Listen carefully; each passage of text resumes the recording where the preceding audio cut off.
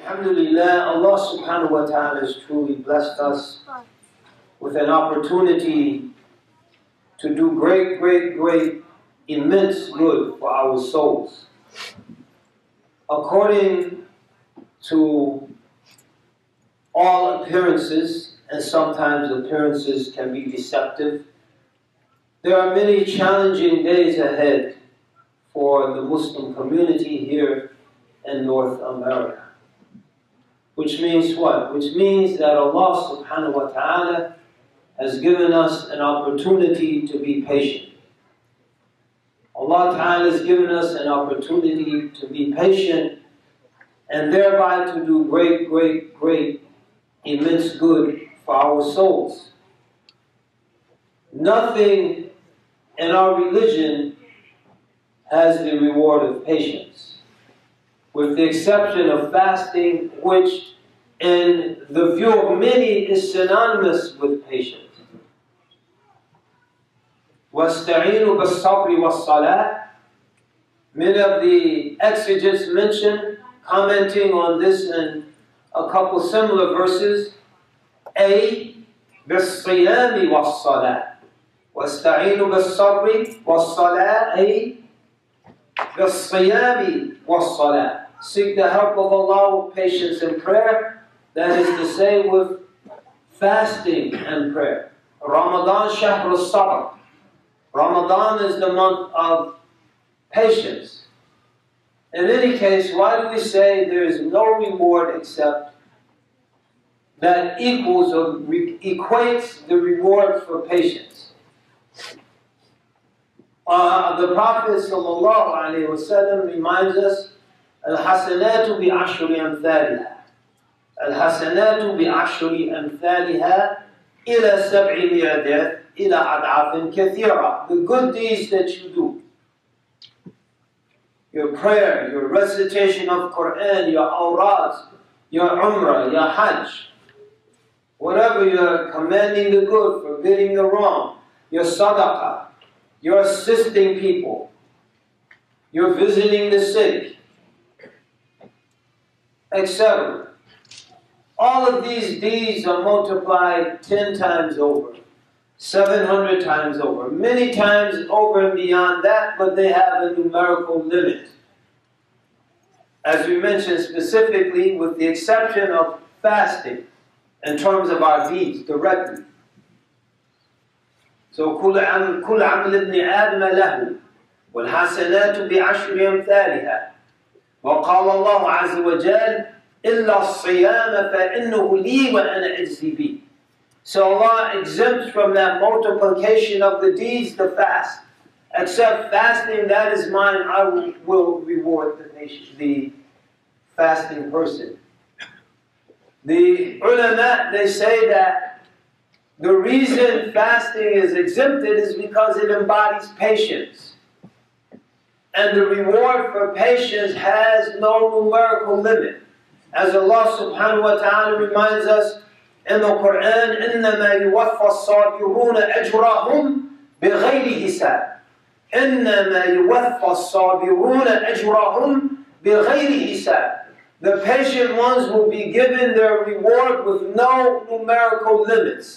بِغَيْرِ حِسَابٍ. So patience is rewarded with no numerical limits. In many instances in the Quran, we find the reward of patience mentioned after the mention of tremendous difficulty and struggle.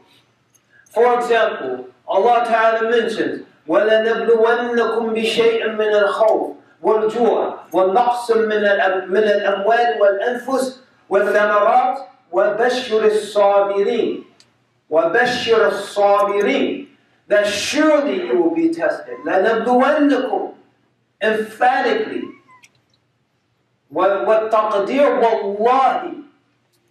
وَاللَّهِ لَنَبْلُوَنَّكُمْ بِشَيْءٍ مِّنَ الْخَوْفِ وَالْجُوعِ وَالنَّقْصٍ مِّنَ الْأَمْوَالِ وَالْأَنفُسِ وَالثَّمَرَاتِ وَبَشِّرِ الصَّابِرِينَ. By Allah, you will surely be tested with something of fear. So we won't be overwhelmed. Some people are apprehensive now, but they go about their daily business. Do not overwhelm. بِشَيْءٍ مِّنَ الْخَوْفِ وَالْجُوعِ. And something of hunger. Some Muslims are tested with starvation right now. Places like Syria or other places. But that's not the overwhelming, the dominant condition of the 1.7 billion Muslims on the face of this earth.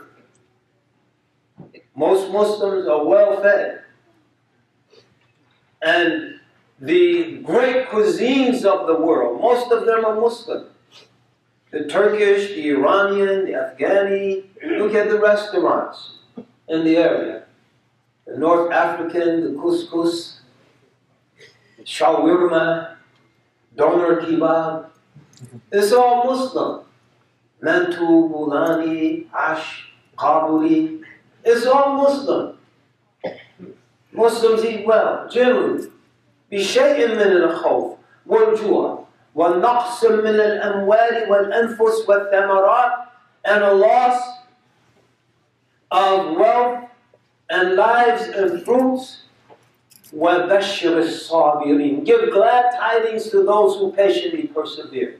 In the face of that loss, in the face of those tests, give glad tidings to those who patiently persevere. وَبَشِّرِ الصَّابِرِينَ. Allah Ta'ala mentions elsewhere in words that are incredibly prescient in terms of our current situation. لَتُبْلَغُنَّ فِي أَمْوَالِكُمْ وَأَنفُسِكُمْ وَلَتَسْمَعُنَّ مِنَ الَّذِينَ أُوتُوا الْكِتَابَ مِنْ قَبْلِكُمْ وَمِنَ الَّذِينَ أَشْرَكُوا أَذًى كَثِيرًا وَإِن تَصْبِرُوا وَتَتَّقُوا فَإِنَّ ذَلِكَ مِنْ عَزْمِ الْأُمُورِ. That surely you will be tested in your wealth and in your persons, and you will hear from some of those given the scripture before you, not all of them, because some of them are friendly, wonderful people, and from some of the idolaters, and then kathira, much abuse. So if you're hearing much abuse against your religion, when you turn on the radio, if you hear much abuse on the tongues of some of your co-workers, the more ignorant amongst them, then know this is only something Allah subhanahu wa ta'ala has informed us about for over 1400 years ago. That surely directly addressing the community of the Prophet sallallahu alaihi wasallam, but it's relevant for everyone thereafter. And then kathira, وَإِن تَصْبِرُوا. But if you patiently persevere in the face of that abuse, in the face of that foul language, وَتَتَّقُوا, and you remain mindful of Allah subhanahu wa ta'ala and mindful of your duty to Allah subhanahu wa ta'ala, فَإِنَّ ذَلِكَ مِنْ عَزْمِ الْأُمُورِ. Then that is a demonstration of resolve in your affair. And that places you or adorns you or allows one to adorn himself or herself with one of the characteristics of the greatest of the messengers and prophets to walk upon this earth. They're called ulul azm. Ulul azm. فَإِنَّ ذَلِكَ مِنْ عَزْمِ الْأُمُورِ. So this is a characteristic befitting Noah, and a characteristic befitting Abraham, and a characteristic befitting Moses, and a characteristic befitting Jesus, and a characteristic befitting Muhammad, alayhimu salatu wassalam. فَإِنَّ ذَلِكَ مِنْ عَزْمِ الْأُمُورِ. And what does Allah Ta'ala say to His Prophet sallallahu alayhi wasallam? In the face of the abuse, the persecution, the hardships, and the difficulties that he encountered, فَاصْبِرْ كَمَا صَبْرَ أُولُو الْعَزْمِ مِنَ الرُّسُلِ. Patiently persevere, O Muhammad. فَاصْبِرْ, Ya Muhammad. That's not mentioned, but the address is directly to the Prophet sallallahu alayhi wasallam. فَاصْبِرْ, patiently endure. كَمَا صَبْرَ أُولُو الْعَزْمِ مِنَ الرُّسُلِ. As those great messengers who preceded you endured, and persevered, and were patient. وَلَا تَسْتَعْجِلْ لَهُمْ. And don't be hasty in dismissing your people, and writing off your people, and turning your back to your people, and responding to hatred with hatred towards your people, or bigotry in the face of bigotry. As Kipling says, and if you can be hated, not yet give way to hating. If you can keep your head when all about losing theirs and blaming it on you. Very appropriate for our day and time. If you can trust yourself when all men doubt you, yet make allowance for their doubting too. If being hated, not give way to hatred. These are the messages that we need to take to heart, brothers and sisters. Because these are the times, and it's in times like this where the opportunity to manifest prophetic characteristic is called for. To have the prophet, the patience rather, that the prophets displayed. To have the good opinion of people that the prophets displayed. What was the opinion of the prophet towards the people of Ta'if when they, sallallahu alayhi wasallam, when they stoned him, when they humiliated him, when they turned the imbeciles and the children of the city and unleashed them against him in a humiliating tirade of abuse? Perhaps there will arise from their progeny those who will worship Almighty God. When the angels invited him to call upon them to bring the great mountains down upon his enemies, he refused to do so. When at the height of the Battle of Uhud, a very desperate situation where victory rather was snatched away, and then a very psychologically traumatizing defeat was inflicted upon the Muslims, and in the thick of the fray, when so many good people are falling, Hamza or Mus'ab bin Umair and others, and they implore the Prophet, and the Prophet ﷺ, he's desperately wiping his blood from the injuries on his mouth, on his cheek rather, and his mouth. And they asked him why. He said, if the blood of the Prophet hits the ground during the battle, then God will bring his wrath down upon his enemies. And then they asked him to pray against them. And he said, sallallahu alayhi wa sallam, مَا بُعِثْتُ لَعَانَ بُعِثْتُ رَحْمَةً. He said, I wasn't sent to curse people.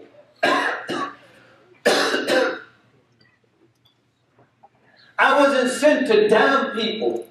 I wasn't sent to invoke the wrath of God down upon people. I was sent as a mercy. Sallallahu alayhi wa sallam. I was sent as a mercy. So, brothers and sisters, patiently persevere. Despite the trials, the tribulation, no matter how difficult they might seem to be, no matter how daunting they might appear, persevere.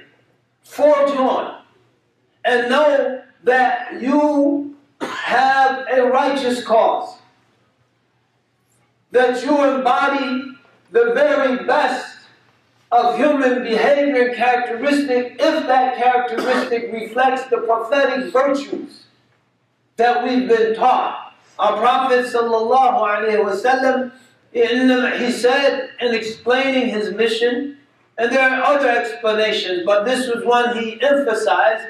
إِنَّمَا بُعِثْتُ مُعَلِّمًا. I've been sent as a teacher. I've been sent as a teacher.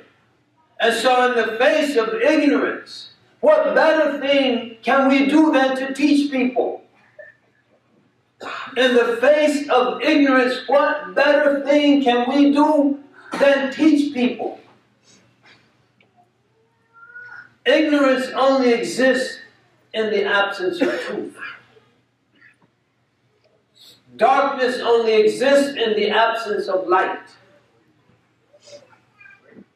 جاء الحق وزهق الباطل إن الباطل كان زهوقا. Truth comes and falsehood perishes.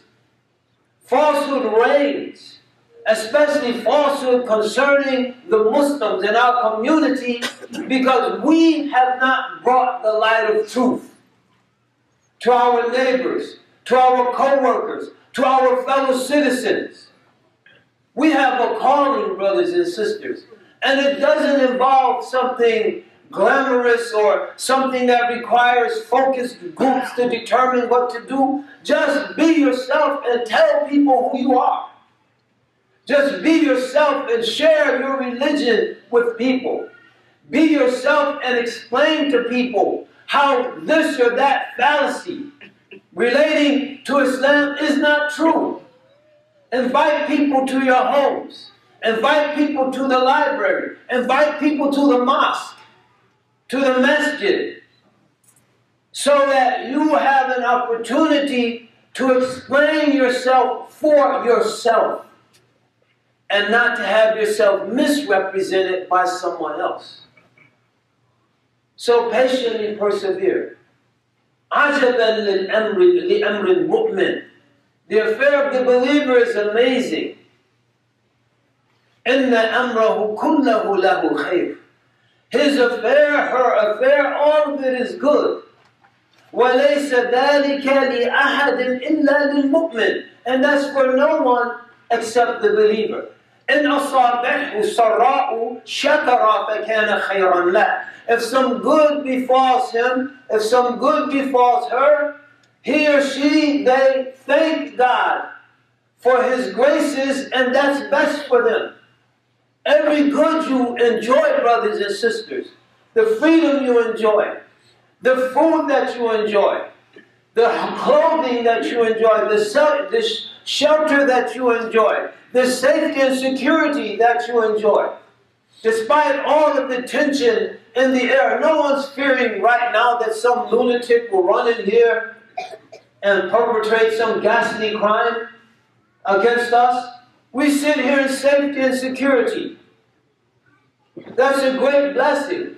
Thank Allah for that blessing. Thank Almighty God for that blessing. الَّذِي أَتَى فَلْيَعْبُدُوا رَبَّ هَذَا الْبَيْتِ. Let them worship the Lord of this house. And an aspect of our worship is shukr, is thankfulness, is gratitude. فَلْيَعْبُدُوا رَبَّ هَذَا الْبَيْتِ. Let them worship the Lord of this house. الَّذِي أَطْعَمَهُم مِّن جُوعٍ. The one who has fed them and driven hunger away from them. وَآمَنَهُم مِّنْ خَوْفٍ. And made them secure for prayer. Brothers and sisters, we should be absorbed in our worship as gratitude to our Lord for feeding us and driving hunger away from us and for blessing us with safety and security in our homes, in our places of worship, as we go to and fro, back and forth in the streets, conducting our business. And there are exceptional incidents that happen here and there, but they're statistically insignificant. 4, 5, or 6 incidents, 7, 8, 10 incidents in a country of 319 million people. Since the election, people are tense and uptight that the elections have unleashed all of these nasty and putrid forces that we thought we overcome by and large. But despite that, have any Muslims in this country been shot since the election? Killed or abused? There are incidents. But how many people have died in car accidents since the election of the president-elect? How many people have died in the strangest of ways? that we don't even take note of. No Muslims have perished. We should thank Allah for that, as opposed to working everyone up into a frenzy that leaves them vulnerable to their faith being eroded. We should strengthen people's faith and work to reinforce their faith so that if things do happen, they'll have the strength and the fortitude, the wherewithal to forge on and to be patient and to trust in Allah subhanahu wa ta'ala, to trust in Almighty God, that His promise is true. That His promise is true. And that this world is just a test. It's not the end of things. One of the terrible, terrible conditions or situations we see afflicting many of our young people is that they're affected by an intellectual paradigm that's rooted in neo-Marxist atheism. That there's nothing beyond this world. Therefore, all justice has to be secured now. All good has to accrue to a person now. And that if justice is not forthcoming, if good does not accrue to the person, then one has to engage in desperate means to ensure that it happens, because this is all there is. If you're a Marxist, this is all there is, this world. If you're an atheist, this is all there is, this world. But if you're a believer, we believe that there's something beyond this world. We believe there's something greater than this world. We believe that this world is so insignificant, it doesn't even weigh, its significance doesn't even equate the wing of a mosquito. لو تعدل الدنيا عند الله جناح بعوضة ما سقى فيها كافر شربة ماء. This is the dunya. As we mentioned on several occasions, were you to take the 100 years, if you had a good long life, and hopefully 100 healthy years, and not 60 healthy years and then 40 torturous years that you wish you never experienced, that it was all over at 60. But 100 healthy good years, what would that look like if we placed it on a continuum that started with the creation of the heavens and earth and extended into eternity? Because paradise or hell are realities that will extend until eternity with no end. What would that 100 years look like? You couldn't even begin to measure it. But there are those who would jeopardize eternal bliss for some passing, fleeting gratification in this world. This is not how a believer sees it. A believer understands there's no perfect justice in this world. A believer understands perfect justice is with God. A believer understands that there is no unrequited suffering in the world. That suffering will be rewarded. Patience in the face of suffering will be rewarded. This is what a believer understands and believes to the very depths of his or her soul. May Allah give us patience. Imam Shakir, he mentioned if one chapter in the Quran only was revealed, it would have sufficed the people. وَالْعَصْرِ إِنَّ الْإِنسَانَ لَفِي خُسْرٍ. By the witness of time or the passing ages or the declining day, verily humanity is lost. The only exception, إِلَّا الَّذِينَ آمَنُوا, except those who believe, وَعَمِلُوا الصَّالِحَاتِ, and they do righteous deeds, وَتَوَاصَوْا بِالْحَقِّ, and they counsel each other with truth, وَتَوَاصَوْا بِالصَّبْرِ, and they counsel each other with patience. So brothers and sisters, be patient, and understand that your patience, as we mentioned, has an unlimited reward. إِنَّمَا يُوَفَّى الصَّابِرُونَ أجرهم بغير حساب. And understand these are days where patience is required. We say this in conclusion. As we're reminded by our Prophet sallallahu alayhi wa sallam, في آخر الزمان أيام تسمى أيام الصبر. At the end of time there will be days that are called, which are called days of patience. وَالْقَابِضُ فِيهَا عَلَى دِينِهِ كَالْقَابِضِ عَلَى الْجَمْرِ. And one who holds on to their religion during that time is like one holding a smoldering ember, a red-hot ember, like those charcoal briquettes when you barbecue in the summer, and you just put the lighter fluid on, and they're red and glowing. Imagine holding one of those in your hand. That's how difficult it will be to hold on to your religion.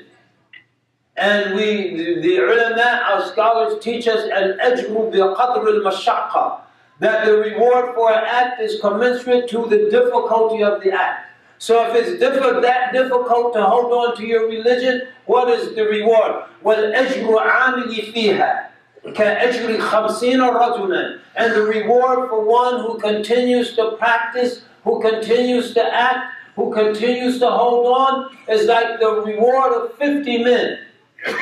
Minhum aw minna ya Rasulallah. 50 from them or 50 from us, minkum. 50 from you, 50 companions. The reward of the one who continues to hold on will be like the reward of 50 companions. Radiallahu anhum. So brothers and sisters, hold on. Be patient. Forge on. Continue to do the good things that you do. Work to improve your religion and to refine your religion. Work to grow closer to the Quran as each passing breath draws you closer to your death. Study the life of the Prophet ﷺ to understand the tremendous challenges he was faced with and how he patiently persevered through them. أقول قولي هذا استغفر لي ولكم ولسائر المؤمنين يوم استغفر الله استغفر الله.